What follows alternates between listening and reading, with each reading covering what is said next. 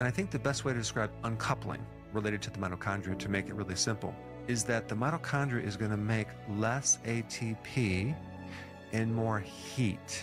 So what's happening, instead of making this storage form of energy, it's basically just creating a lot of heat, and that heat can be wasted. So today's talk is about discovering what you can use as a mitochondrial uncoupler. Now, there's a certain weight loss drug, which I don't even think it's still in the market, in the US at least. It's called 2,4-dinitrophenol, but we're just going to call it DNP. Okay, this is a drug. And if I'm not mistaken, it was taken off the market because, yes, it helped people lose weight very fast, but it created some pretty serious side effects. It overheated the body.